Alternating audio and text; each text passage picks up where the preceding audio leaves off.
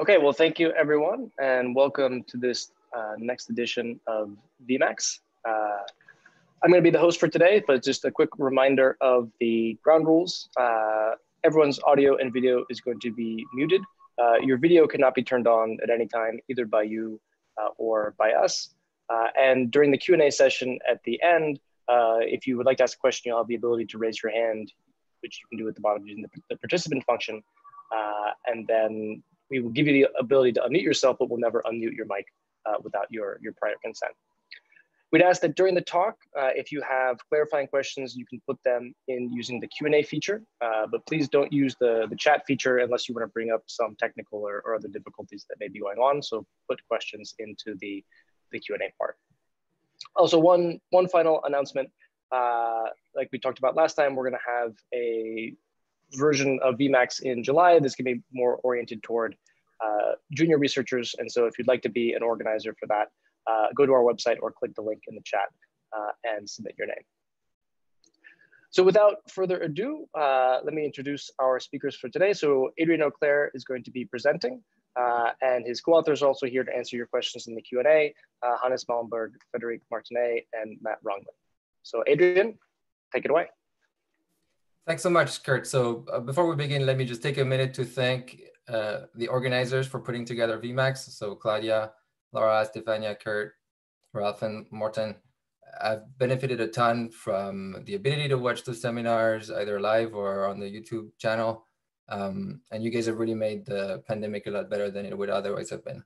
So I really appreciate it. I've learned a lot from the presentation so far, and I'm hoping that you guys will learn something from this presentation too. Yeah. So as the title suggests, we're going to take a step back from current macro developments in this paper to think about long-run trends. So we're motivated in a set of trends that have occurred over the past 70 years or so, and the extent to which these trends are likely to continue in the rest of the 21st century. The paper is joined with Hannes, as Kurt mentioned, Frédéric Martenet, who's a fantastic student of mine at Stanford, and Matt Rognlie, who's my longtime co-author.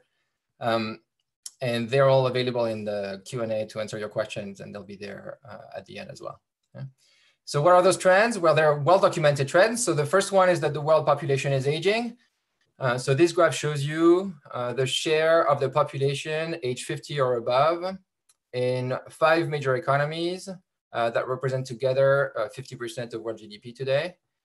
So the solid lines are what's happened until now, and the dashed lines are population projections for the rest of the 21st century. So what you can see is that the world's population has been aging everywhere, but also that the pace has been uneven. And in particular, while the aging transition is mostly over in Japan, it still has a long way to go in China and especially in India. So meanwhile, what we've seen is a well-documented increase in wealth to GDP ratios. Right? So this graph shows you private wealth over GDP for the 5 countries that I've just shown you. And those ratios have increased by around 100% of GDP or more in those 5 countries. And this is a trend that's happened around the world. At the same time, we've seen decline in real interest rates. And this has been of notable concern to policymakers who are worried about hitting the zero lower bound in the future or continuing for it to continue to be an issue. The exact magnitude of the decline in real interest rates, of course, depends exactly on which measure you look at and what measure of return. But this is a general trend. And the final trend that we're interested in is the so-called rise in global imbalances, measured here as the net international investment position of countries. And again, since the 1990s, a well-documented trend is the US has been running a large current account deficit that's accumulated to a very large negative international investment position, while Germany, China, and Japan have accumulated large assets abroad. So what we're interested in this paper is the causal link between aging and those other macro trends, the wealth to output ratio, real interest rates, and capital flows. And for concreteness, what we're going to ask is the following question. So suppose that all that changes from now on is the aging of the population as given by population projections. What is our best forecast of those macro trends over the rest of the 21st century? So of course, we're not the first to ask this type of question. What we're bringing to the table is a new method that we think helps discipline this exercise and sheds light on the economics of aging. And the way we'll discipline it is using a particular shift chair. Right? So think that if you want to forecast from today, the wealth to GDP ratio, T periods from now, T years from now. So our shift chair works as follows. So you take today's assets and labor income profile by age, and then you compute the average wealth as if the population was the projected population distribution T years from now, but you're using current asset profiles, and you're doing the same for labor income. And then you take the ratio of the two. That gives you our projected measure of W over Y, what we call the compositional effect of aging on the wealth to GDP ratio. So what I'm going to show you today is how to use this shift chair exercise for general equilibrium counterfactuals. So I'm going to focus on two types of counterfactuals. I'm going to show you that there is an exact result where this corresponds to the transition dynamics of the wealth to GDP ratio in a particular case of a small open economy, so at constant interest rates. And then I'll show you in a second step that this can actually be used also approximately after you demean it in order to forecast net foreign asset positions, so global imbalances. So that's going to be in the general case. Okay, so for concreteness, here's our results. So let's take my measure of forecasted wealth to GDP and normalize it so that it's 0 in year 0. So we have two sets of findings. So one is on measurement. We're going to show that this compositional effect of aging is positive, large, and heterogeneous across countries. Right? So by the end of the 21st century, we're measuring 85 percentage points in Germany and 305 percentage points in India. So why are they positive? That's because older individuals hold more wealth and earn less income. And as time passes, there is increasingly more old individuals. That's creating a positive effect everywhere. Why are they large? Well, that's because older individuals hold a lot more wealth and earn a lot less income. And as the demographic transition unfolds, there is increasingly more older individuals, and those numbers are large, right? So the demographic transition is itself large. Now, why are they heterogeneous? Well, that's because the timing of the aging transition is uneven across countries. That's the biggest difference. There's also cross-country differences in asset profiles and asset profiles and labor income profiles. But the main reason is the uneven timing of the aging transition. Our second set of results is quantitative. So we're going to show that in a class of quantitative general equilibrium overlapping generations models across a range of calibrations, this compositional effect of aging, in fact, closely approximates the transition for the wealth to GDP ratio in small open economies. And then in integrated world economies, if you match this measure country by country, you're led to forecast very large global imbalances by the end of the 21st century. So for concreteness, our forecasts imply that the German net foreign asset position will essentially completely revert, while India will go from being a negative debtor to being a very, very large creditor. On the other hand, the effects on interest rates and wealth to GDP ratios in this general equilibrium exercise where interest rates adjust in a world equilibrium are more uncertain, and I'll talk through why that is. So briefly, we're relating to a very large literature that has thought about these issues. So there's a very big literature that is a quantitative general equilibrium overlapping generations literature that has thought about causal effects of demographics on wealth, interest rates, and capital flows. And what we're bringing to the table for that literature is an important moment, the shift chair, that drives counterfactuals in all of this literature and can be measured directly in the data. And separately, there is a shift chair approach to demographics that has thought about specific components of demographic change, such as labor supply, productivity, participation, savings, and so on. And for that literature, we're going to look at a shift chair that can actually be used for general equilibrium counterfactuals, and so bridging the gap between this empirical literature and the more structural overlapping generations literature. Okay? And of course, there's a very big literature on all the trends that we're talking about, and for that literature, we're isolating the specific role of demographics and showing you how to do forecasting exercises. Okay, so here's the outline for the talk. So the first thing I'll do is I'll present the H shift chair for W over Y, and then I'll show you the measurement exercise for the United States and then for 24 other countries. Then I'll turn to the specification of my model, and I'll consider separately the small open economy case, where I'll show you that the shift chair does a fairly good job at matching the transition for the wealth to GDP ratio, as well as an exact result in which this particular shift chair works perfectly. And then I'll look at an integrated world economy and talk about global imbalances. Okay, so let's get started. Here's the H shift chair for W over Y. So the H shift chair is extremely simple. Right? So let's consider a very general environment where you have an economy that produces output Y and is experiencing demographic change. We'll call the so this is, we're taking into account the H structure, we'll call the population of HJ NJT, and then total population is capital N. The first observation is that wealth can be broken down as the sum of individual wealth.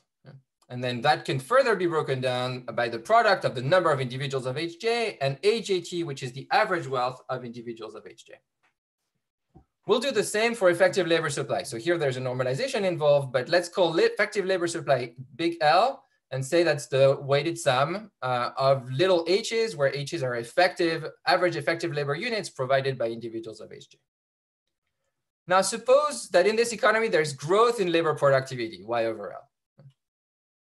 We're expecting from first principles, AJT to scale with labor productivity. Intuitively, that's because labor productivity is determining wages, and in turn, the wages are the source of savings for individuals, so they'll end up scaling their wealth in proportion to the wages. So simply, let's just denote little a as the ratio of average wealth per individual by productivity. And then we can rewrite wealth as the product of labor productivity by the n-weighted sum of little a's. Now, what that makes appear is the wealth to GDP ratio. Once I use my expression for labor input as a ratio of the n-weighted sum of little a's, that's the H profiles normalized by productivity, and the n-weighted sum of little h's, that's the H profile of labor efficiency units. Right? And now that I'm here, it's very simple to just divide numerator and denominator by population in order to obtain an expression for the wealth to GDP ratio that is a ratio of two weighted sums, where all the weights here are time varying. So far I haven't used any assumptions, and that's because this holds exactly everywhere, and this is just accounting. But what it shows is that a way to think about the wealth to GDP ratio moving over time is as follows. You can think there's three reasons for changing the W over Y. One is changing population shares, that's the pies. One is changing H profiles of productivity normalized assets, those are the A's. And the final is changing H profiles of labor efficiency, the H's. And ultimately, you can always trace back movements in wealth to GDP ratios to one of these three things. So what we're going to argue is that it's useful to fix the population weights, to fix the H profiles here and change the population weights. Right? So let's, for any base here, define this measure, this shift chair measure delta comp, which is fixing the H profiles at date 0, just changing population shares. And then this is being normalized so that at date 0, my delta comp measure is 0. So a simple observation is we can calculate this directly from data and population projections. There's a normalization involved. I'll talk about this in a second. But just note that this is some object that's essentially a purely empirical object. Now, why is this a natural starting point for population projections? First of all, because it can be a sufficient statistic in a demographic transition. And I'm going to show you an exact result in which this is true. This is going to be a special case of the small open economy in which endogenously, the little a's and the little h's will be constant. So in that case, we'll say that the economy is aging without what we call behavioral effects. Now, in the general case, delta comp is still a component of the total change in the wealth to GDP ratio. So here I've written the total change in the wealth to GDP ratio, where in the middle, I've put the wealth to GDP ratio just coming from the compositional effect. And so that gives you a simple natural sum where there is an effect that comes from the composition, and then there's an effect that comes from changing age profiles of assets and labor income, and I'll call these behavioral effects. So this particular decomposition provides us with a benchmark to evaluate transition dynamics in any general equilibrium model. And I'm going to show you that the first term is always very, very large, and it's useful to consider this as a benchmark in that often the behavioral terms end up being small relative to the compositional effect. Okay, so let's turn to measurement. Right? We're going to calculate the shift share delta comp for the United States and 24 other countries. So there's an implementation question because there's a normalization involved in what I've talked about so far. We're going to normalize labor supply so that the population share weighted sum of the H's is 1. That normalizes effective labor supply to be equal to population in the base year. And therefore, AJ0 is just average wealth of individuals of HJ normalized by GDP per capita. So that's a simple empirical object. Now, how do we measure the H's? Well, with a simple assumption on the production function that all the age groups are perfect substitutes, we can measure relative H's from relative labor income. And so the implementation is then just take the age profile of labor income, normalize it so that this normalization holds, and we have our measure of H's. Right? So concretely, we're going to take data on pies using demographic projections by age. So this is going to be using UN World Population Prospects, as well as very meticulous work by Etienne Gagnon and co-authors that have broken down the movements in demographic projections into contributions from fertility, mortality, and migration. And then we'll take the age, wealth, and labor income profiles in a base year from a series of surveys. So our base surveys are going to be for the US, the SCF, and the CPS, as proxied by this Luxembourg income study. And then and we'll use a host of other surveys to compute those age profiles in other countries, including China and India.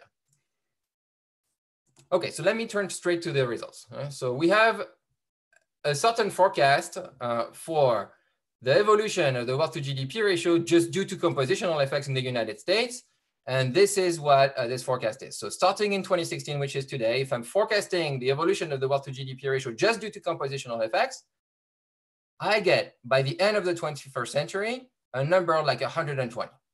So this says the wealth to GDP ratio will increase from its current level of about 4.5 to 5.7. Okay.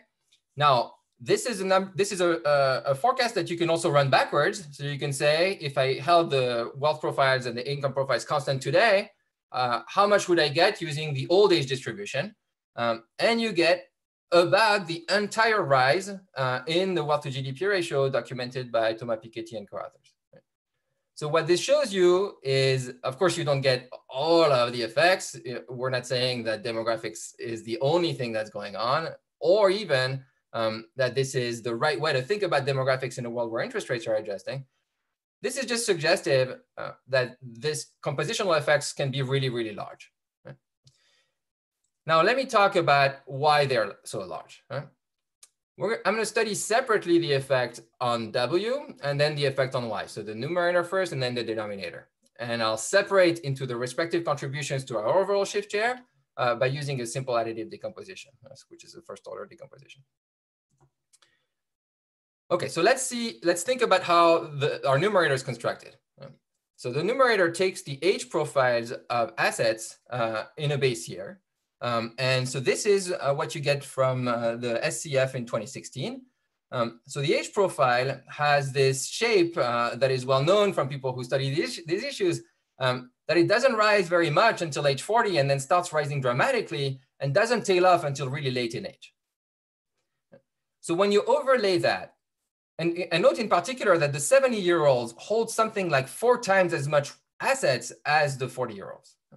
So when you overlay that with the age distribution of the population in 1960, there you see that you had a ton of young individuals that were just born from the baby boom that held, according to this calculation, 0 assets. And those agents are going to age in order to, and the effect will be to push up on wealth a lot over time. And so you see in these graphs, the age distribution pushing into the asset profile, and we're getting increasingly more first 40-year-olds and then 70-year-olds that have more and more assets.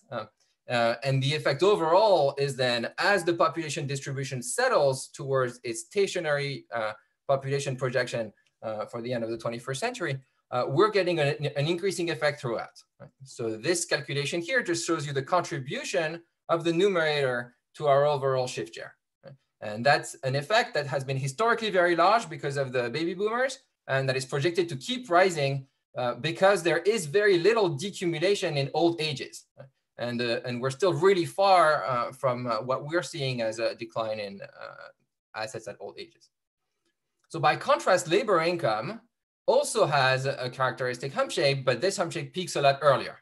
And so here the effects of the baby boomers are actually more subtle. You know, initially, the baby boomers entering the workforce are pushing up on GDP via their effect on effective labor supply. Right?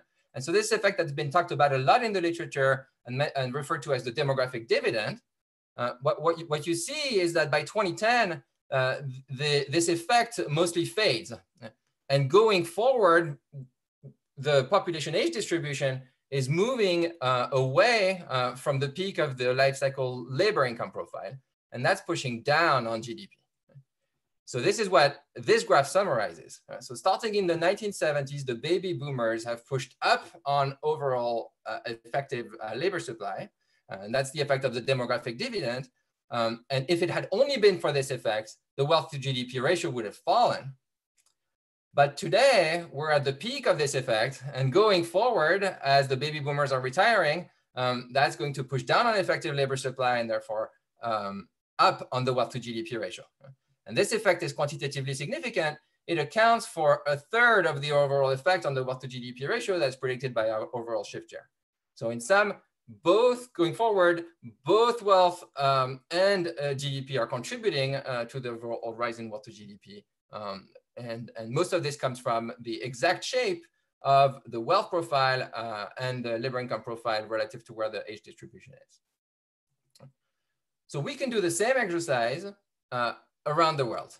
In the online appendix that I've posted on my webpage, we conduct this exercise in each country, and we break this down from the contribution of the asset profile and the contribution of the labor income profile. And what you see when you do this exercise is that around the world, in every country that we have data for, the compositional effect of aging for the 21st century is positive. It's positive and large. And the reason is because all countries tend to have similarly shaped age profiles and income profiles. And in particular, they have this characteristic that age profiles do not decline too fast, whereas income profiles decline a lot faster in age. And so that interacts with the population distribution in all of these countries in order to get an increase in the wealth to GDP ratio. On the other hand, we also see that these effects are very heterogeneous. And so here is a representation of this. So if you were looking at the end of the 21st century, so by 2100, and the number for the United States is 127, then we're getting some countries like Japan and Germany, where the numbers are lower. They're significantly lower, and that's because the aging transition in those countries is mostly over. And then we're getting countries on the other extreme where the aging transition is has still ways to go, like China and India. And those countries have enormous upward pressure on their wealth to GDP ratio from aging. Right? So this shows you the entire magnitude of the heterogeneity. And so what's important to note here is that it's mostly the timing of the aging transition, although there's of course a contribution also from country-specific age profiles. But if you do this exercise holding age profiles at the fixed values for the United States, you find something that's very similar, and we document that in the paper. Okay, so let me turn to why this exercise that I just conducted, which shows you really large numbers, can be useful for general equilibrium forecasting exercises. So I'm going to turn to a model. This is going to be a standard multi-country general equilibrium overlapping generations models featuring idiosyncratic income risk, intergenerational transmission of skills, bequests, and the social security system. So if you want an example from the literature of a state-of-the-art paper that does this, you can think of Kruger and Ludwig and many papers that followed. So in this economy, we have final output produced out of capital and effective labor, where Z, the term Z here, is exogenous labor augmenting technology. And this is a term that has trend growth that's exogenous. We have perfect competition and free capital adjustment, which gives us the familiar first order conditions from producers, equating the cost of factors to their marginal products. And we have a labor market clearing condition that says that total efficiency units of labor, L here, must be the sum of efficiency units of labor provided by each of the population, of the members of the population, and there's NJ of them at time t. Here is the specification for the savings choice, and that's where all of the complexity of the model lies. So we have heterogeneous households that go through a life cycle, and we denote by J their age. So those households are born at some age 0. They start work and having children at some age T work. They'll retire around age TR, and I'm going to show you the specification of retirement in a second. Retirement will be phased in over time. And then they'll die for certain at age T. So their income is the product of 4 terms. W is the wage per efficient units of labor supply. Rho is the fraction of agents that are still working at age J. So this is a factor that's controlled by the government that decides the fraction of agents that can work in a given age. Other agents retire and they get a social security pension. H tilde is the exogenous age efficiency profile in the economy, and then L is a stochastic labor supply shifter that captures idiosyncratic risk that individuals are facing, as well as potentially permanent risk, i.e. Permanent fixed effects that can have some correlation across generations.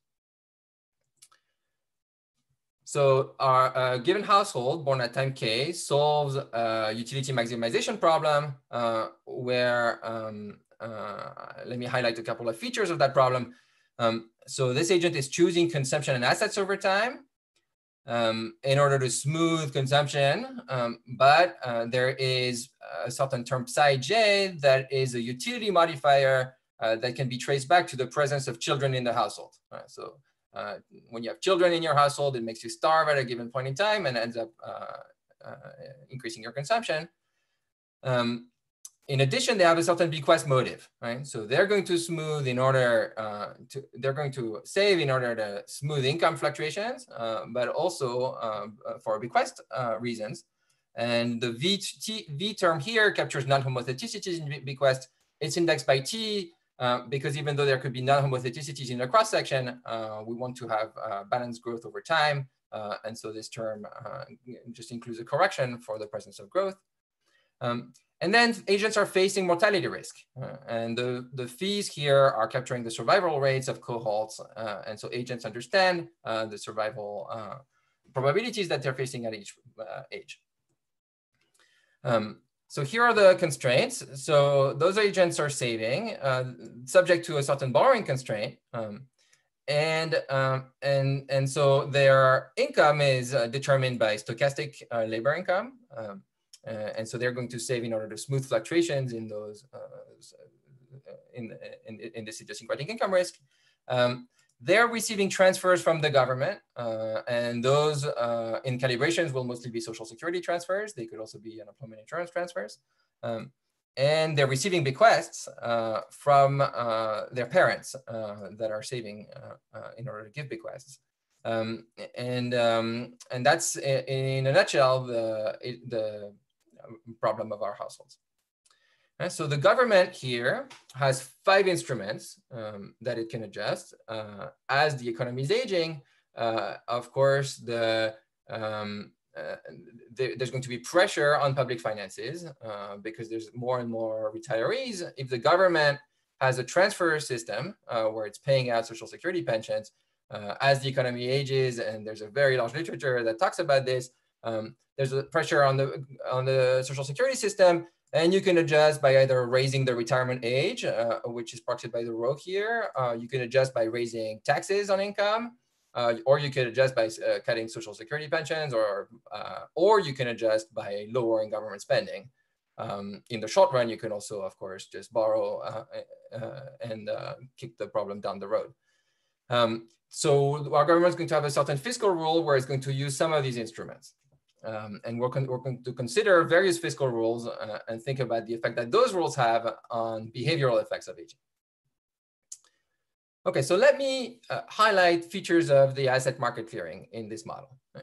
So the model features a certain asset market clearing condition that says at every point in time, the total wealth that's households want to invest in this economy, and so that's captured by the overall household wealth that's generated by the problem that I just talked about, as well as net migrant wealth, which is the wealth coming in from migrants. So to the extent that migrants are bringing in their wealth. And in a baseline scenario, we're going to assume that the distribution of assets and income of migrants is the same as the overall distribution in the population. That's just for a baseline. And then we're going to think about what happens if migrants have, say, more assets or less assets, or come in younger with more income and so on. And so the total demand for assets, which is generated by both households and migrants, is equal to the total supply of assets, which is here the capital stock, domestic government bonds, and then any excess will be saved abroad. And so NFA here denotes the net foreign asset position. So we can have two notions of equilibrium in this model.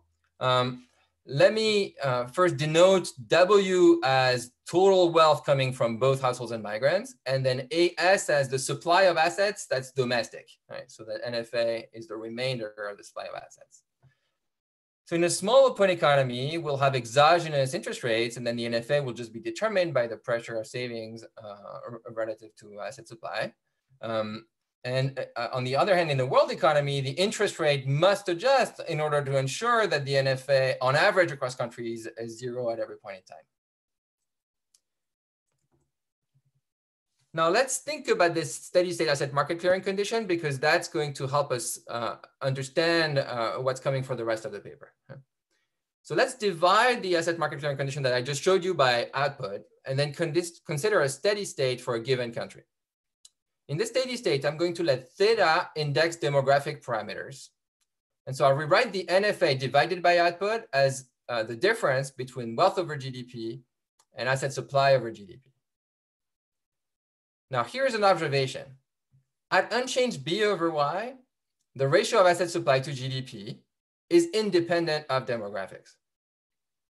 So this is an important observation because it means that the pressure on the wealth to GDP ratio, so once appropriately normalized by GDP, is the pressure on net asset demand or on the net foreign asset position divided by GDP. So why is this useful? Because then we can consider a change between two steady states. And here I'm talking about steady states because it brings a lot of intuitions. The intuitions that I'm talking about carry over to the transitions that we're computing in the paper. So a change between two steady states will imply a certain change in the NFA divided by Y as the sum of the compositional effect that I talked about and computed so far in the data, an effect that comes from the rest of the change in W over Y when demographics are changing. I'm going to call this the behavioral effect given interest rates. So this is anything that at constant interest rates will imply demographics might increase wealth to GDP. And then there's terms that have to do with interest adjustment. So as interest rates are falling, agents are potentially responding by lowering their desired wealth accumulation, pushing down on wealth to GDP. And producers might be responding by increasing capital, which is pushing up on asset supply. Right? So here we have interest sensitivities that come in to this formula. Why is this useful? Because it shows us how the world interest rate is being determined in equilibrium. So if we're now using bars to denote averages across countries, so we have delta bar com for the compositional effect average across countries, and delta behavioral given R at a bar, which is the average behavioral effect, then taking this total measure of pressure on net asset demand and dividing by elasticities gives us the overall interest rate effect. So the total small open economy effect, the effect holding interest rates constant, is quantifying a certain net asset demand shift. It's quantifying the magnitude of the shift induced by demographics on total asset demand. And in order to understand the effect on equilibrium interest rates, we need to take this measure and divide by the sum of the sensitivity to interest rates of asset demand and asset supply. Now, this sensitivity is typically positive. So because I've computed such a large positive composition effect, and because I'm about to show you that the behavioral effect given R is not very large and can be negligible to a first order, then this tells us that unambiguously, as the economy is aging, interest rates will be falling. More broadly, then, it tells us that the overall net asset demand shift is a key determinant not only of equilibrium interest rates, but also of equilibrium net foreign asset positions, as well as net foreign equilibrium wealth to GDP ratios. Okay, so this explains why I'm going to conduct a small open economy exercise first. I'm going to assume that interest rates are constant. That's my way of computing the total shift in net asset demand, which is the numerator here. And then I'll think about integrated world economy in the second step. Okay, so here is the analysis of the small open economy. So here we have a sharp result. Let's consider the small open economy where the interest rate is a constant and assume further, make 4 further assumptions. So those assumptions are going to be stark, but we're going to get a stark result at the end. Right? The first is that there's a constant efficiency profile of labor and that there's constant TFP growth. Second, we'll assume there's constant mortality profiles. So agents face the same mortality risk at each age, even as the economy ages. There's constant valuation of children's consumption.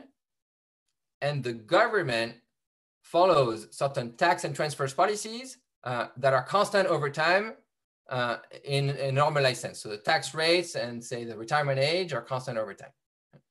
So these, of course, are stark assumptions. But under these assumptions, we can prove that there is an equilibrium where the asset distribution of agents is just scaled by productivity over time. So it's unchanged over time once you normalize it by productivity. And so this is a result of balanced growth by age. It tells you that under this set of assumptions, the economy over time will just look like the scaled version of itself when you're looking at each individual age.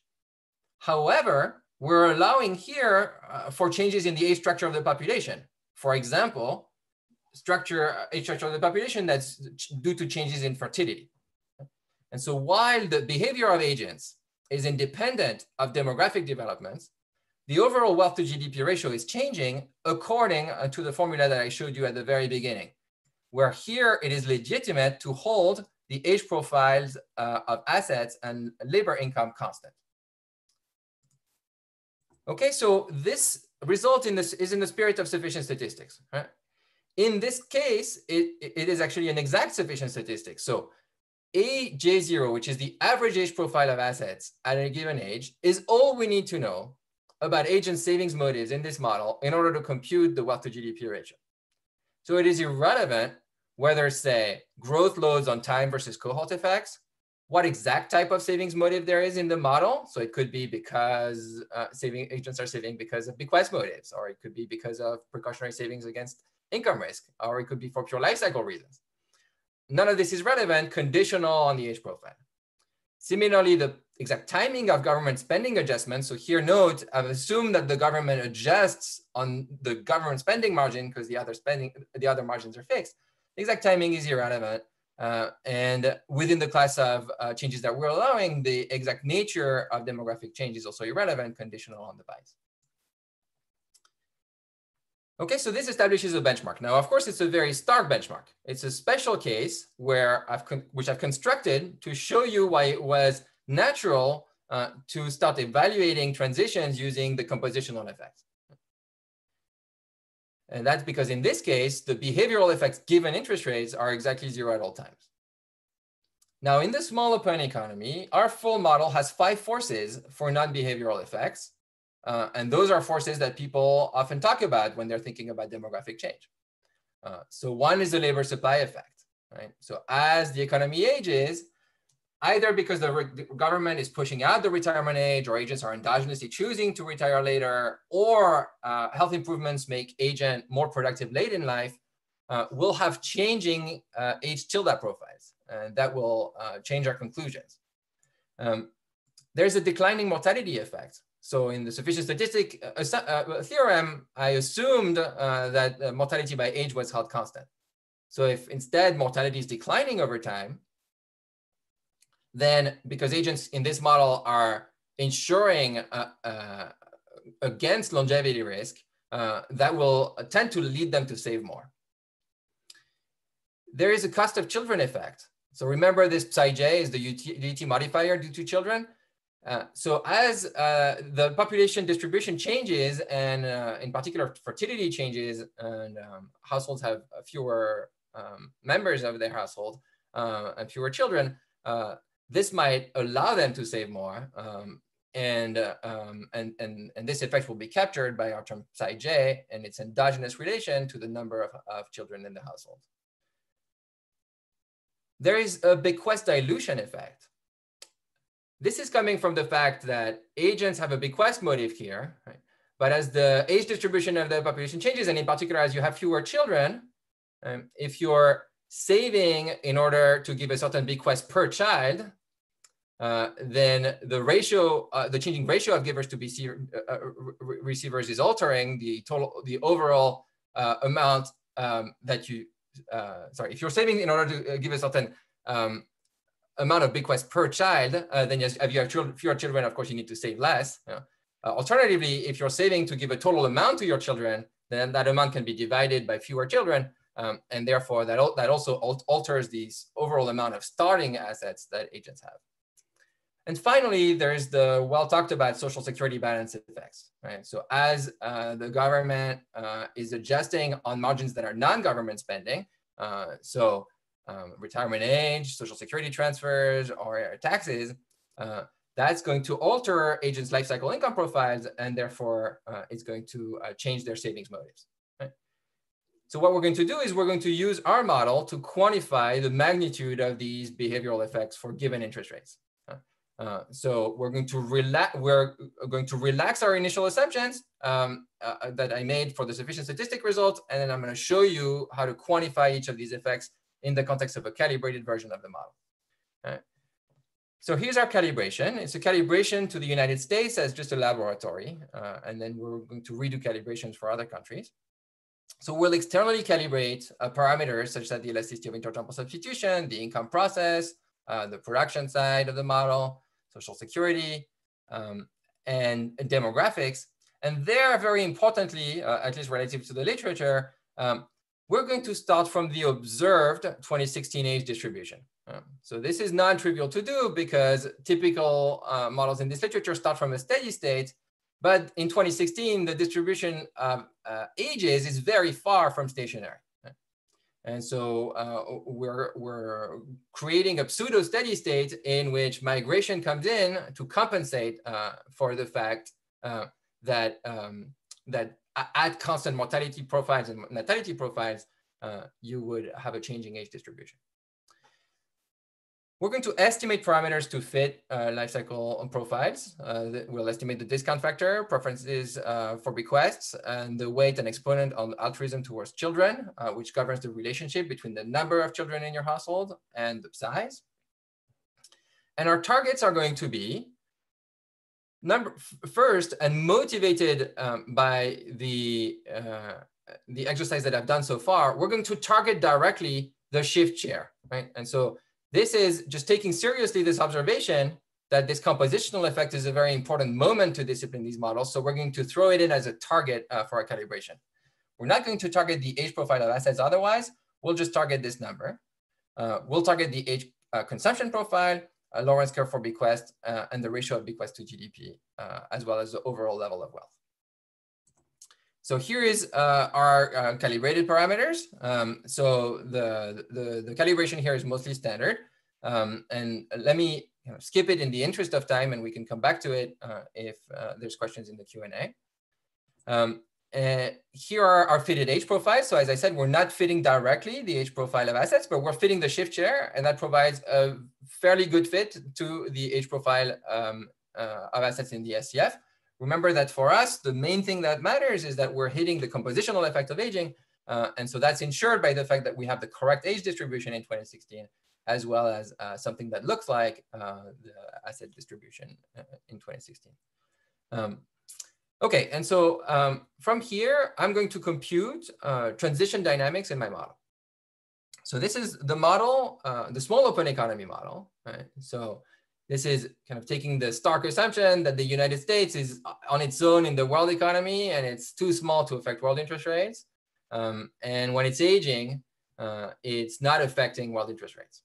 Right. Now, of course, this is an assumption that needs to be revisited, and that's going to be the subject of the last part of the talk.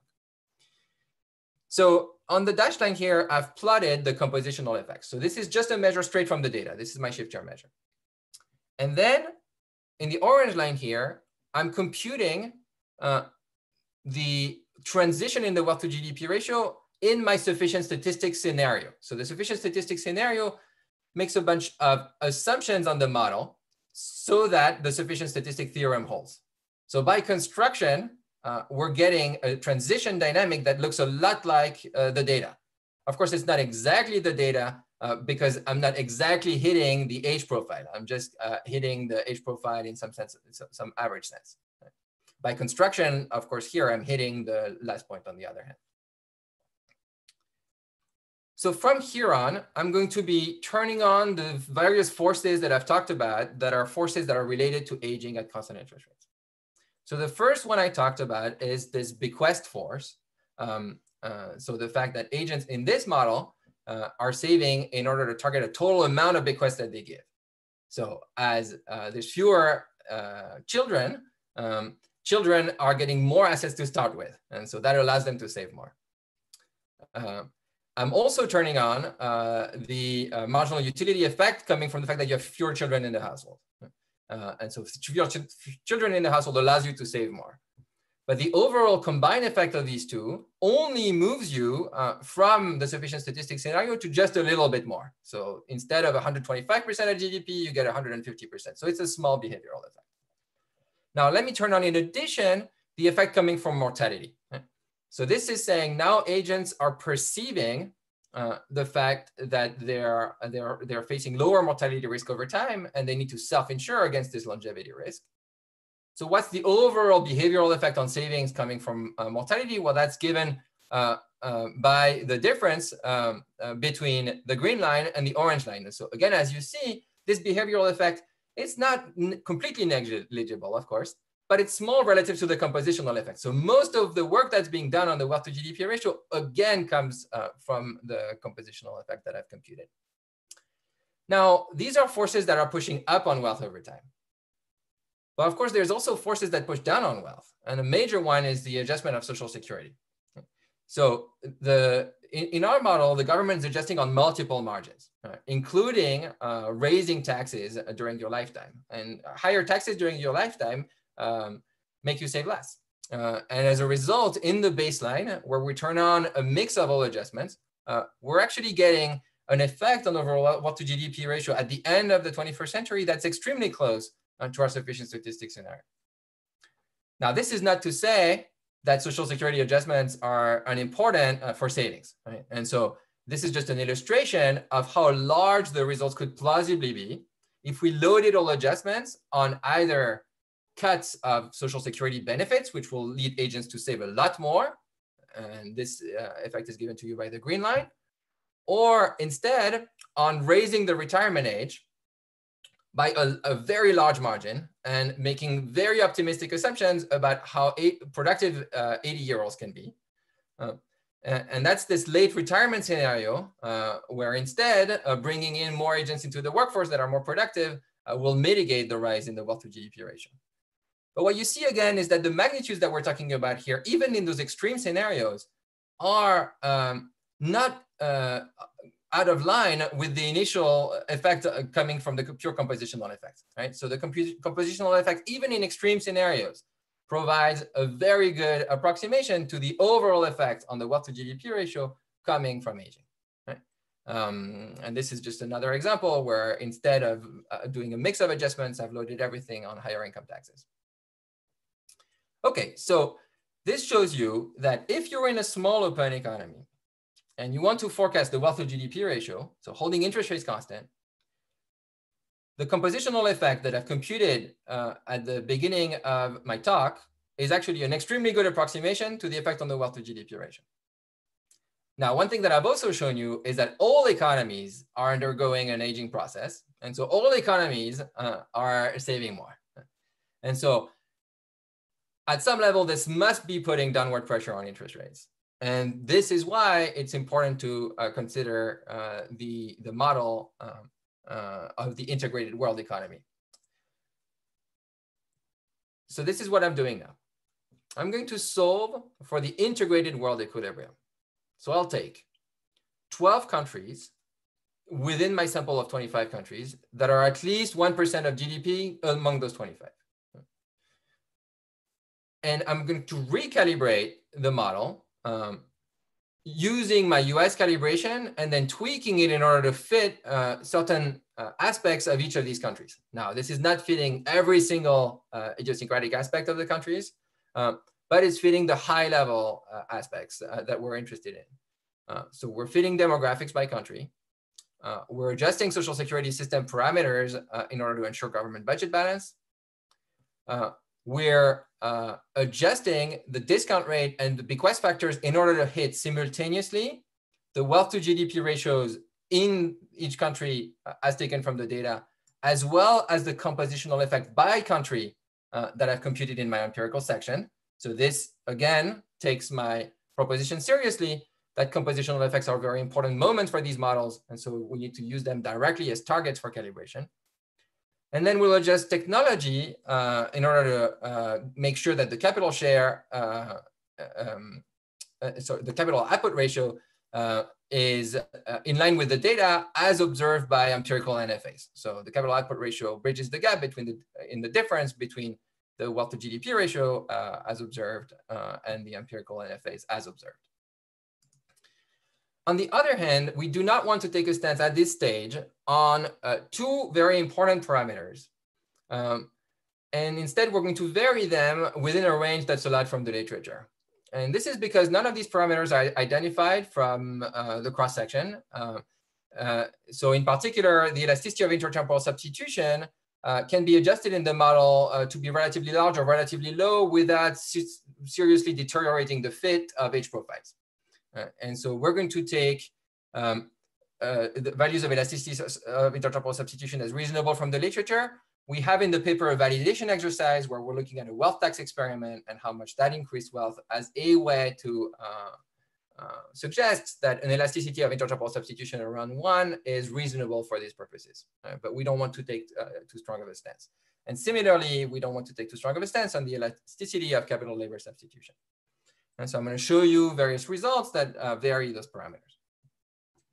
So the first one we're going to look at is the effect on the world interest rate induced by this global aging of the population. Okay, so I'm now conducting a demographic transition where each country is aging according to the projections from the data and looking at the effect on the world interest rate in the baseline. So this suggests that world interest rates might be falling by the end of the 21st century by 80 basis points.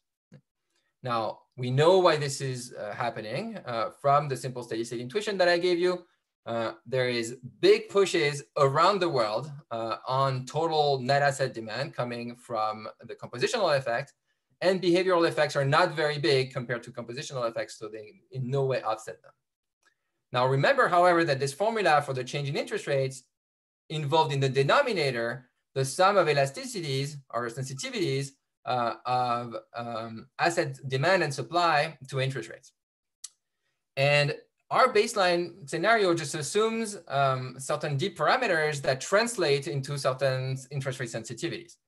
But it is very easy to change those sensitivities, say by changing the elasticity of capital labor substitution. And so here you see that there is some uncertainty as to what the interest rate effect is. And especially if we change within a range that's allowed by the literature, the elasticity of intertemporal substitution. Right? And so depending on the assumptions we make that are reasonable, so say we vary the elasticity of intertemporal substitution from 0.5 to 2, we might get as low as 40 basis points of a falling interest rate or as large as 120 basis points. So it is very difficult with this kind of exercise to precisely give you a magnitude for the overall world change in interest rates. Similarly, it is very difficult to give you a precise magnitude for the world change in world wealth. And therefore, a precise magnitude for the overall increase in wealth to GDP ratios in each country. Because while the behavioral effects at constant interest rates are not very large, in this model, as interest rates are falling, depending in particular on the elasticity of intertemporal substitution, agents might be responding by lowering overall wealth accumulation.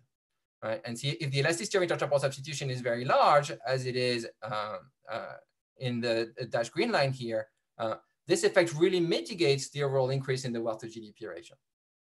So if you're looking at these results, you might say, okay, so qualitatively you can sign this, but it's very difficult to quantitatively pin down magnitudes. However, let's look at the change in the net foreign asset position. And here, because the overall net foreign asset position must be zero at every point in time, I'm going to just look at fast aging countries, right? So I'm going to group countries into fast aging and slow aging based on the median. And then I'm going to look at the change in NFA for the fast aging countries for the range of scenarios.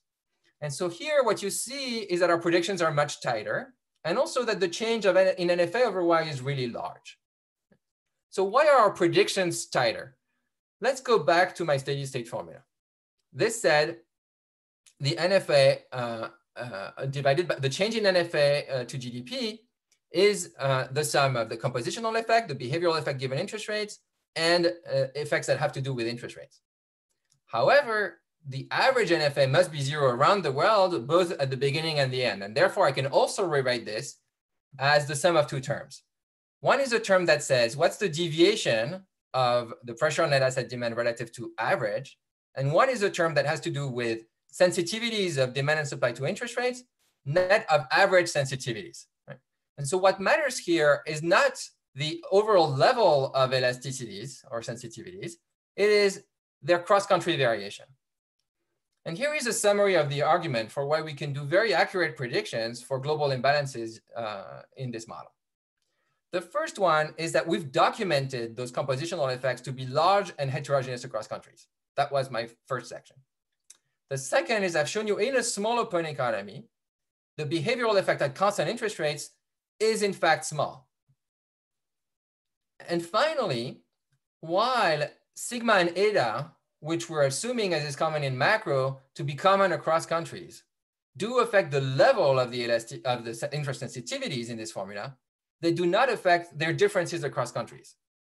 And therefore, this suggests that a very good approximation to the change in the NFA to GDP in an integrated world equilibrium is the difference between the composition effect for each country and the average composition effect. This is a purely empirical object.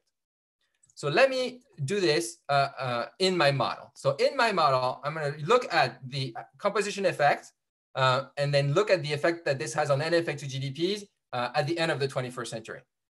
Plot this against the 45-degree lines. There is a number of approximations that I've just done here, which means that this doesn't hold exactly, but this shows you that this provides a very good fit. Now, let me look historically. If I sit in 1970 and do this exercise, and then I look at the change in the NFA between 1970 and 2011, how well has this performed? This graph shows you, well, it has actually not performed that poorly. And that might almost be surprising in the light of the fact that, of course, there's been lots of other developments that have changed NFAs, including increasing global financial development. But for example, a data point that's comforting is the fact that Japan has the largest shift share effect, and it also has accumulated the largest NFA. So in conclusion, here is my forecasting exercise. And this is essentially a bit tongue-in-cheek in that, of course, I know that there's lots of other things that have driven NFAs in the past, but this shows you the magnitudes. Going forward, I'm going to predict NFAs using just my empirical shift share net of the average shift share. And these are the effect on global imbalances that I'm projecting. So what you see is that the differential timing of aging across countries is generating enormous pressure on NFAs and is projecting to increase very significantly NFAs going up. So to conclude, how does population aging affect wealth to output ratios, real interest rates, and capital flows? We can use the compositional effect as a starting point for forecasts. These compositional effects are large and heterogeneous in the data. Going forward, our approach suggests that demographics will cause real interest rates to fall, but the magnitude is uncertain. Wealth to GDP ratios to rise, though the effects are going to be attenuated by the fall in interest rates and the magnitude is uncertain. But we're more certain about the effects on global imbalances, and we think that they're substantially going to increase from today's levels, right? So in one word, the global savings glut has just begun. Okay, so that ends my presentation, and I'm very happy to take questions now. Okay, well, great, Adrien. Thanks so much for the talk. So now everyone in the audience, if you'd like to ask a question, what you need to do is essentially you need to raise your hand. So in case you're not familiar with Zoom by now, if you click on the participant button, then that will give you the option to raise your hand, in which case I can call on you to ask a question. So don't be shy if there's something that you would like to know or ask about from. For now, I think that Morten, do you want to start off by asking a question that you had said that you might have while we see if there's anyone in the audience that would like to? No, so a very, very interesting paper. So one thing I was wondering about in terms of what is going on is whether this the age profile and income, whether we should expect that perhaps to be changing. I'm just thinking. Yeah, so I was sort of thinking that I mean, I guess it's something we see already that that the older participants in labor market, the older people, they keep on participating for a long time, which may suggest that productivity remains high. Right. So the labor force participation literature, for example, has pointed out that there is an effect that comes on labor force participation rates that come just from aging. But there's also an effect that is due to the fact that labor force participation tends to increase at higher ages. And so we are proxying for this effect in our model by this exercise where we're changing the retirement age. And we're making very optimistic assumptions on how productive old agents are. Right? So this, so when we're pushing it to 80, that's essentially just saying, suppose that agents remain very productive as 60-year-olds until they're 80. Right. And so that is an effect that we think is very important in practice. The overall effect that we document in the paper on the wealth to GDP ratio is not trivial, but it is certainly not enough to undo the compositional effect. Okay. Yeah, that's a good question. Yeah, let me just say that there's two kind of interesting canceling forces there. So as people become healthier and they die later, that'll tend to increase their wealth, their life cycle savings, because they need to save for when they get older. And so Adrien showed that. On the other hand, as they're healthier and can work longer and the retirement age goes later, that tends to decrease their savings. And as we found that those kind of cancel out under reasonable assumptions, you can sort of see their opposite forces. Okay. Again, people in the audience, don't be shy. But Claudia had a question, so we'll go to her, and then don't forget to raise your hand if you'd like to ask a question from the audience. Great, thank you. And thank you. This is a really interesting paper, and I love all the distributional thinking about what's driving the wealth to income ratio. Oh, and before I get like rambling on, I will emphasize Kurt's point. There were some really great questions in the Q&A, and I know they were answered, but hey, ask them again for the group so that Adrien and they can join in on the answers. And I mean, seriously, as organizers were watching and there's no hands up, so get some hands up, please. Okay, so a little bit of wind up. I want to ask you to think a little bigger. I mean, you've talked a lot about what's happening with the wealth to income ratio. And I love that you looked at it not just in the US context, but across the globe, which I think is an important piece of it. So, but what does this mean, right? Like, one of the, and as context for the question, and to make it a little more just like narrow than like, what does this mean? Is one of the things that when I was working on the consumption forecast at the Federal Reserve Board, kind of years into the recovery, one of the things that we noticed was that like consumer spending really wasn't picking up like we would have expected to. Like the stock market had really picked up. We saw wealth to income ratios move back up in ways that, I mean, they were hitting historical peaks, and we're like relative to the relationship that we've seen historically, and it's just an empirical thing, right? Of consumption, wealth, and income, we would have expected more consumer spending. And my colleagues, Laura Fivison and Adi Aladan-Gatri at the board, I mean, went through a whole exercise of like, what the hell is going on? And one of the things, and this is very consonant with your research, that's why I'm so excited to see this, is that it was, they went through demographics, they didn't think that could explain it, but then they went through a lot of other distributional effects, whether, and like inequality, like, you know, it gets into MPCs. So I'm curious what you think the wealth to income ratio, what's happened in say the last decade means for economic activity, consumer spending, and then what your projections and kind of how you think about it going forward, both in the US and kind of globally, what that means for economic activity. So let me maybe first emphasize one point. I think this is a very interesting question. So one aspect of our sufficient statistic results is that the entire set of distributions by age and policies of agents by age are not changing as the economy is aging, right? So one answer to your question, why does rising aggregate wealth to GDP ratio means in this context is it means strictly nothing for individual agents. Individual agents just keep exactly doing the same thing. And so in particular, their own consumption is unaltered at given ages. And all that's changing is that aggregate consumption might be changing just because we're weighing different agents differently, right? So that's one aspect. But that was my question, is what's happening on aggregate? Like, I get it that it's not changing at the individual level. Yeah, so you could conduct a shift share on consumption. And if these assumptions hold, the shift share on consumption where you're holding the consumption profile of agent constants would give you the overall effect on aggregate consumption. Now, one reason why we shy away from doing this in the paper is because we think it's very difficult to accurately measure life cycle profiles of consumption. And so instead, we prefer to focus on stocks rather than flows. And so tackle wealth directly rather than consumption. Right? Another aspect to your question, I think, is why is it that wealth to GDP ratios are falling, are rising, sorry, and part of it could be due to declining interest rates, and those are known to have ambiguous effects on consumption, so it could go either direction. So I think that it is kind of difficult to draw very definitive conclusions from rising wealth to GDP ratios overall for things like aggregate consumption because of these different factors.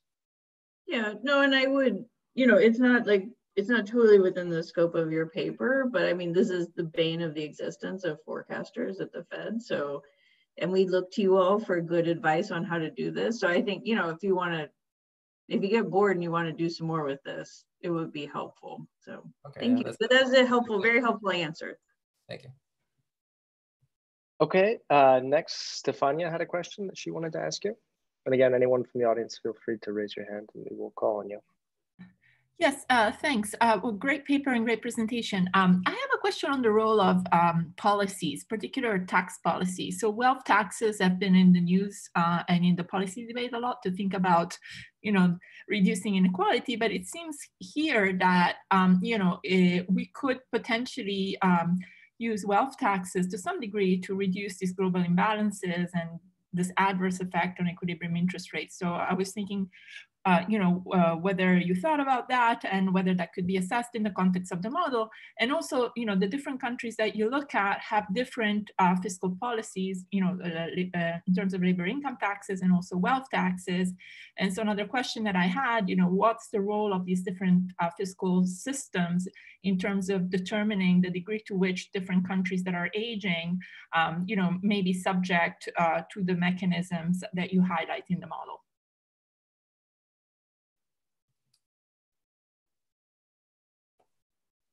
So okay, so let me take this. So I think wealth taxes are something that we've thought about not so much as a policy instrument, say, to mitigate inequality. So let me first say something about inequality generally, because often the rise of wealth to GDP ratios is associated with the rise of inequality, right?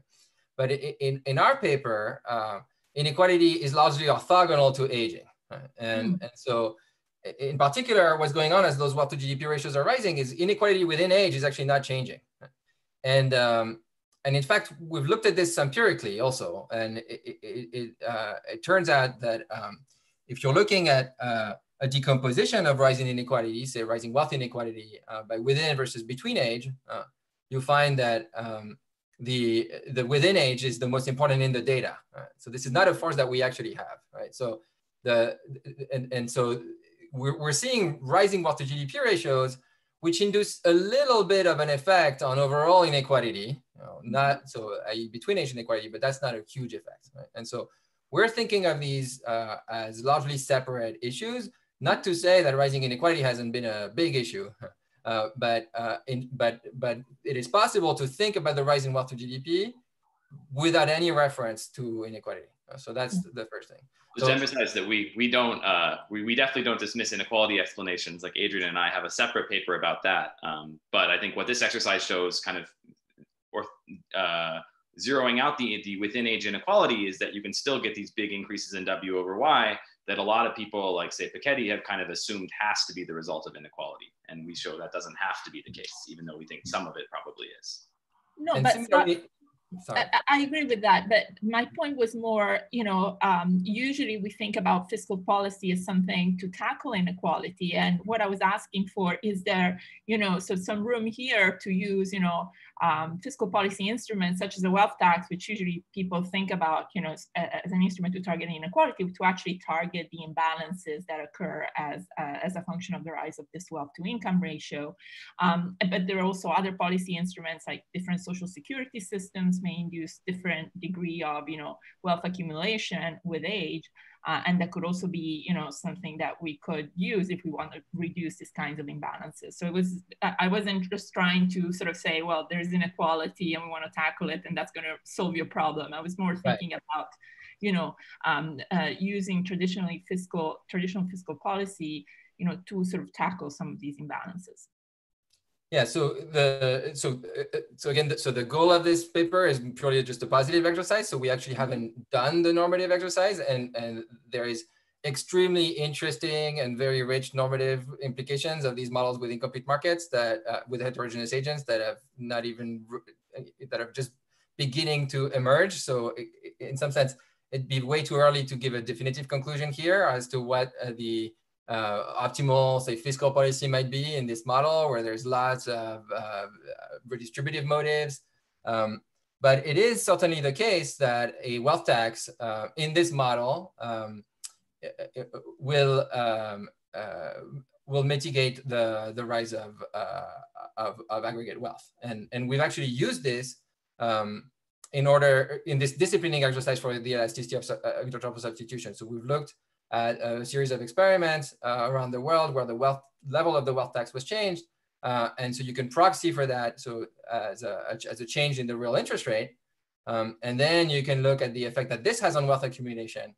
And as I said in the paper, in this validation exercise, those studies tend to suggest for our model that the elasticity of substitutions are around 1. So there is a relatively substantial effect of the wealth tax in this model on wealth accumulation that also seems to be consistent with the data. So at least as a positive,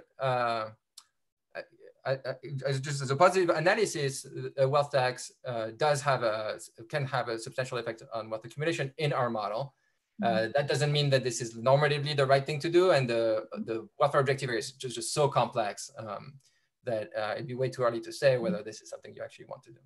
I would also add, actually, Stefania, one thing, which is that I think you identify correctly as well that, there's been a lot of independent interest in W over Y, a lot of it connected to inequality issue. But if you see the sort of line of the argument in this paper, we start from W over Y because it's actually a very good proxy for like net asset demand. And so the forces that are moving interest rate, that are moving the global imbalances. So I think you're also right to connect that, once you take that perspective, that you start from W over Y, that's a natural starting point to think about all of these issues, both for a small open economy and in an integrated world economy. Certainly, you start to think that secular stagnation and these sort of different things definitely interact with all of these questions that people have been bringing up in terms of the wealth to income ratio as well. Okay, well, actually, my point was exactly that I think, when we think about fiscal policy, we don't usually think about these very long run, structural effects of these different policies. And I think the analysis that you do in your paper, points to some, really important channel of effects of, for example, wealth taxes and income taxes. So it was more encouraging you to think about that, because I think it's a really, fresh perspective on the impact of fiscal policy in that sense. I think the long-term point is really important, because we find surprisingly large elasticities in the long term of wealth accumulation to interest rates or to whatever the kind of post-tax rate of return is. Much larger than you get in kind of a short-run analysis, or maybe much larger than a lot of people think is reasonable. It looks like from everything we've seen that force actually makes a lot of sense within the model. So it suggests, say, that a wealth tax could be pretty powerful at reducing this kind of accumulation problem that we see in the model. Okay, thank you. Okay, I had a question that I wanted to ask you guys. So this was kind of thinking about, you kind of have, it's more for thinking about, I guess, the GE part of it. But again, thinking about in terms of asset composition, I mean, we know that a lot of wealth, at least in countries like the United States, is in housing. And so and obviously Matt has done, work on kind of thinking about the importance of housing over time for wealth. And so just kind of thinking about how that would change things, both in terms of kind of what the asset kind of demand that's going to be coming from the supply side would be, but also whether we think that kind of the return, should the return on housing be falling with kind of aggregate housing wealth, and just kind of thinking about those issues, and also related to the global imbalances. I mean, that's kind of, housing is a home good, not a, it's not tradable. So kind of thinking about how that might change kind of the analysis and the forecast for going forward. I mean, yeah, certainly housing is a pretty big part of wealth. So in the US, in the data we use, say the most recent SCF, I think we found it was like 28% of net worth. If you look at, say, the flow of funds, the most recent series, it's like 25% of household net worth. Now it's less than that if you subtract mortgages. It's something like 15% or a little more than that of net worth. But it's a pretty big chunk. And so we agree, it would be a great extension to kind of consider housing explicitly here. It would have some interesting effects.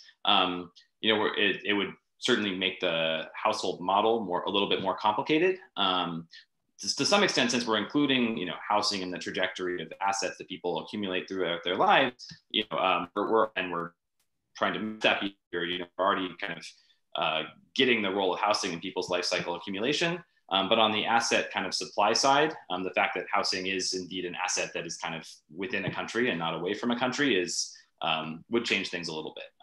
Since old people still need houses, although overall we found actually they need somewhat smaller houses. So it might mitigate the kind of fall in the total amount of assets in rapidly aging countries on the supply side a little bit. On the other hand, even if housing is a home good, you can still take a mortgage out on a house, and the aggregate, they're pretty large, and that can be kind of globally integrated capital markets.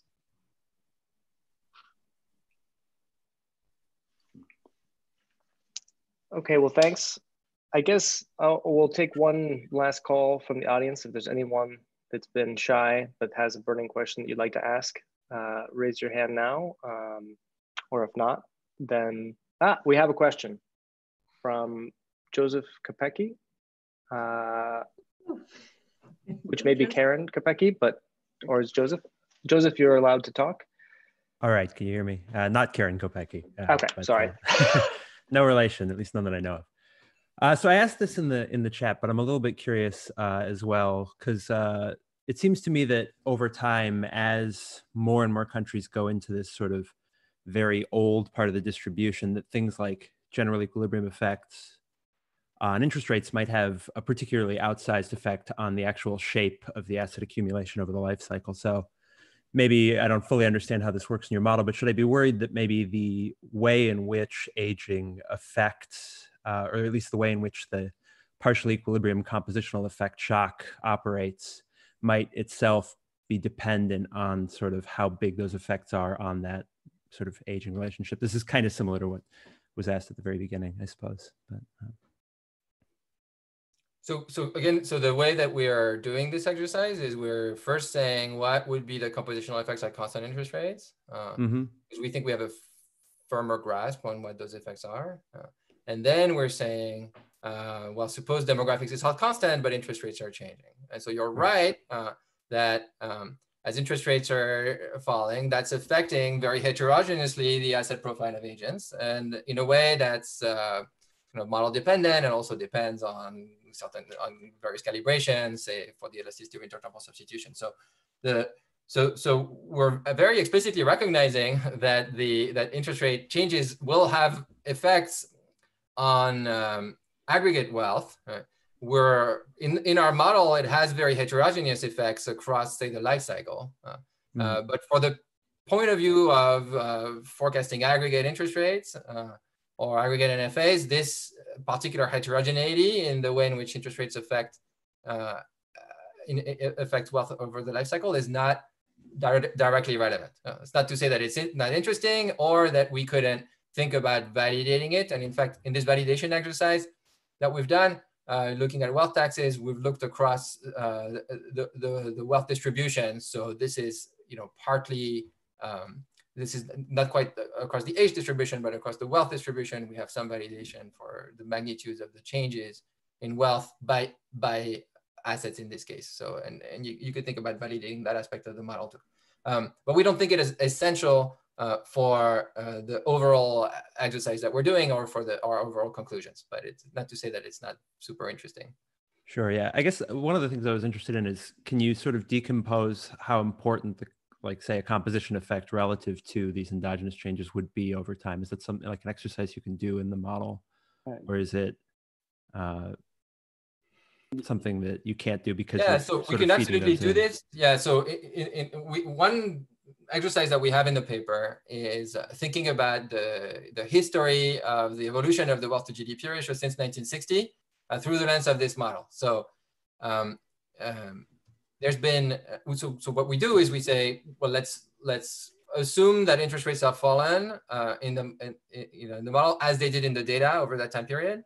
Let's assume that the economy has aged, and also let's assume that productivity growth has fallen in light with what we've seen in the data. So we feed in all of these trends, and then we show that by feeding in those exogenous trends, we're actually doing a decent job at tracing out the evolution of the wealth to GDP ratio over time. And that's because compositional effects of aging are pushing it up. At the same time, we have an effect from interest rates that's pushing down on wealth accumulation, and an effect from falling productivity growth that's creating big life cycle savings motives and pushing up on overall wealth. So if you want, you have counterbalancing effects from falling interest rates and falling productivity growth that helps us rationalize the observed wealth W over Y. Now, in the context of that model, we can then do decompositions where we can try to think about the way in which the asset profiles are changing over time and over age, because we have a full structural model.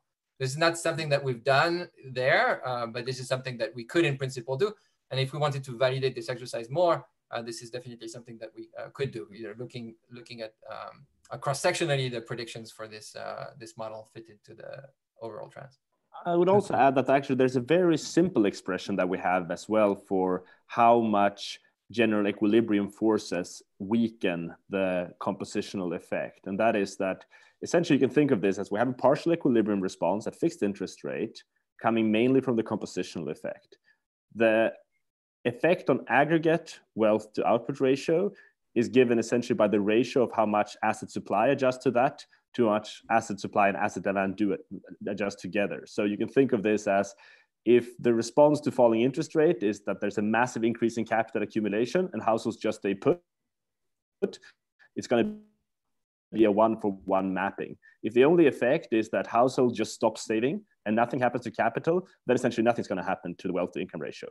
That's a steady state approximation, but we show in the paper that actually does a very good job, especially for interest rate, but actually a pretty good job for wealth as well, to think about how much general equilibrium forces attenuate the rise in wealth to output ratios from this partial equilibrium. Overall, and in principle, we could look at a similar formula for thinking about what's happening at every point in the age distribution or the asset distribution and so on and so forth, right? So the formula that Hans talked about is kind of for the aggregate, but you could also do this more finely across the age distribution or the asset distribution. And Great. get like an age-specific attenuation factor from interest rates, which I think is what you're interested in. Nice. Thank you very much. Appreciate it. Okay, next we have Dan Cow that has a question from the audience. Dan, you can unmute yourself. Hi. Thank you, Coach. Hi, Adrien. It's good to see you here, and thanks for the interesting paper. So, so you mentioned related to this question on cross-sectional inequality, right? So we mentioned that the within age cross-sectional inequality is relatively constant, right? But the age distribution is shifting over time. So in the model, yeah. So I guess in the model would predict that wealth inequality would increase over time as well, right? Because the older people have more wealth. Right. But I guess that's not one of the things that we want to kind of focus on, right? Because in the data. Well, we've actually. So what I said was, in the model, you can look at the extent to which wealth inequality overall rises, and there is an effect that comes from the between age. Right. But that effect is not very large, you know, and it's not very large in our model. So essentially, if you look at overall measures of wealth inequality over time, over the evolution of the 21st century in our model, those measures do not rise very much. And that's because the between age component is just nowhere near enough. If you want the overall starting level of between age inequality is not very big. There is some, but most of the inequality is already within age in the data. And so, you know, we're consistent with between age inequality as a starting point, but it's not very big. And so as average aggregate wealth to GDP ratio increases, the overall effect on inequality is not large. Okay, so it's not big in the model and it's not big in the data either, right? It's not big in the model, and then historically in the data, if you're computing the share of overall rise in wealth inequality that comes from the between age component, that share is small. So it just suggests that inequality is somewhat orthogonal to the overall rise in wealth to GDP ratio in that sense, right? Okay. It could be via general equilibrium forces, as Matt and I have pointed out in another paper, that inequality might be creating falls in interest rates, you know, but it's not directly related to the rise in wealth to GDP ratio in that sense. Okay, perfect. Thank you. Thank you, Andre. Okay, well, I think that is about where we will wrap up today, since we don't seem to have any more questions for the audience and we're just about out of time anyway. So I just want to say thanks a lot again to Adrien, Matt, Hannes, and Fred for being here. It was really an excellent paper and a great presentation. So we're very happy that you could be here for VMACS. Just a reminder to everyone, next week we have Harold Ulig on Tuesday and Max Croce on Thursday. So we hope to see you all back then. But otherwise, everyone have a great weekend and stay safe. And thanks again to our presenters for a great talk. Thanks so much. Thanks, guys, for putting this together. Thanks. Thank you very much.